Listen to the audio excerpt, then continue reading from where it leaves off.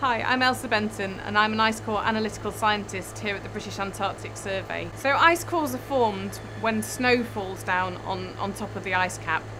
Then that snow traps inside it just pockets of air which are representative of the atmosphere at that particular time. What I personally do is take one of the pieces and melt it down on a hot plate that's connected to a series of peristaltic pumps. So once I have my liquid sample, I divide it up into the different chemical channels for analysis, and that ranges from anything as simple as conductivity detection, so how salty the water is, to dust particle counting using a laser particle counter.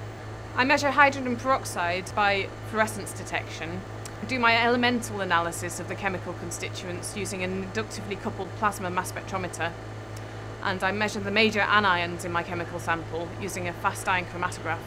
We're particularly interested to see how the last 50 years of anthropogenic warming fits into a bigger picture, and whether indeed the recent warming is significant over a longer time scale, and whether it's significant in terms of a spatial scale as well.